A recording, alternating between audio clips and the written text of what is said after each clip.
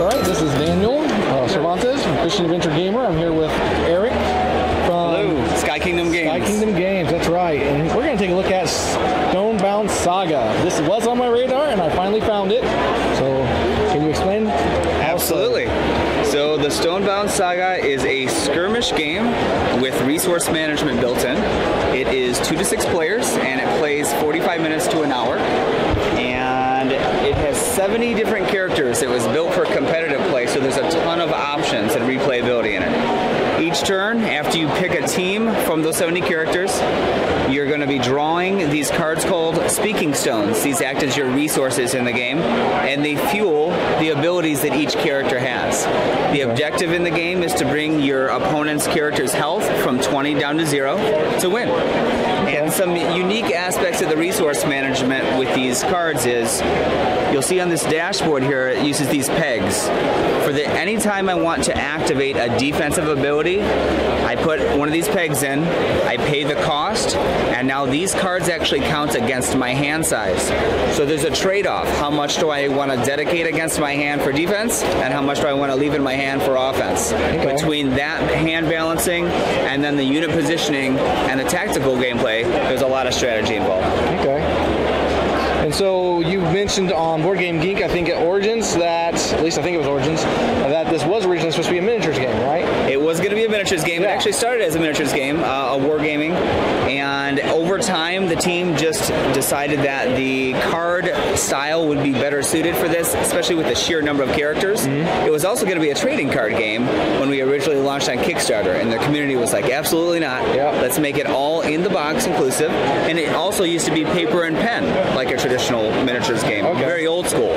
So between the feedback of getting everything in the box and then changing to these dynamic character dashboards, it was a real improvement for the game. Okay, so how does placement work? So everything is orthogonal, movement and attacking. So if I have a character like Gideon, for example here, he has a movement of 4. 1, 2, 3, 4. Same thing with attack range. Everything's orthogonal. So if he has an attack range of 1, it's going to be 1, 2, 3, 4. Diagonal would be 2. So how do you know what his range is? So you'll take a look at a character card here. See if we got it in the camera here. The top right corner is their character class. And if you take a look at a character dashboard and match it here, it tells you what their starting stats are. That's what you'll be setting on the dashboard. So I know that a Marauder has a movement of 4. It's actually the highest movement in the game. Marauders are like a glass cannon. They can rush in and do big damage, but they're very weak as well. So how do you know it's a Marauder? So the top right the symbols, I got it. And then you match it right here. So at the start of the game, after you pick your characters, you're setting your starting stats. After you set those starting stats, you take their character ability cards to cover up those stats once the game begins. Both characters start on the opposite side of the field, and they're going towards each other. So you've got usually around 2 to 3 turns before you're actually in combat. You have time to prepare. You've got time to fuse those defensive abilities or even stay back. There's a lot of characters that can volley arrows across the field, for example, or even swap places with other characters on the board. A lot of different shenanigans like that. So can you swap places with the opponent? Yes, there's actually a couple different characters that can do that. So sweet. Lots of different strategic options. So when combat works, do you roll dice? I take it because I see dice on the board. The dice are really for bonus effects. So if I get, for example, let's use Gideon again. If I were going to attack Leah here, if he gets in a range, if I didn't have the special resource cards to use his special abilities, I can always do a standard attack to get guaranteed damage. So I know his attack is 4. I'm going to do 4 damage to her. I'm going to reduce that by her armor value, and that will be the HP damage taken. If I do have the resource cards to do a special ability, I might be able to do that as well. The dice come into play.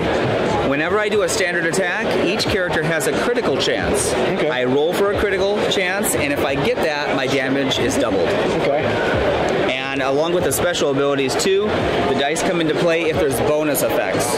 For example, do a standard attack, and on a 1 to 50, add this status effect. That's where the dice come into play. So a little bit of luck in there mixed in with the tactical part as well. So if someone was to pick up a box, what would they expect to get? So the base game, which is $60, comes with the game board, 147 speaking stone cards, these here. 210 character cards and abilities, 12 of these dashboards because it does support 6 players. 70 72 plastic pegs for those fuse abilities I talked about before. Okay. 112 status effect tokens in the felt bag. Okay. 30 translucent colored cubes. A couple pairs of D10 dice, rulebook, and then these reference cards here. 6 of them for all the players. Okay. And there's also a premium version that we have of the game. You can see it's got a neoprene mat. It's got some custom dice, alternate art characters, and a broken token deck holder as well. Oh, sweet. Yeah. Okay. And so, since Gen Con's almost over, Yep. where can people find this game? So if you're not at Gen Con right now, we do have a website, thestoneboundsaga.com and skykingdomgames.com. Both of them have this game available now. However, we will be shutting down that store in about a week because we're preparing for the first expansion to this game, which is going to hit on Kickstarter next month. All right. And if someone was to back it on Kickstarter, can they get the original game? They can get the original game plus the expansion together. That would be a limited tier. Okay. And then once that's gone, if we hit a certain funding amount, we'll do a second print run of the game as well. Okay. So you guys ran this on Kickstarter previously? Last summer. Last summer. We funded last July, and it just finished fulfillment, actually. So was there any stretch goals that came with that Kickstarter? There was, and they are all included in the base box, and if you get it again for the expansion, all those exclusives will be there. Okay. Yep. Sweet. Will there be any additional cards? Additional cards for the expansion? Yes. All right. There's going to be some extras as well. Well, hey, thank you for your time, and I appreciate it.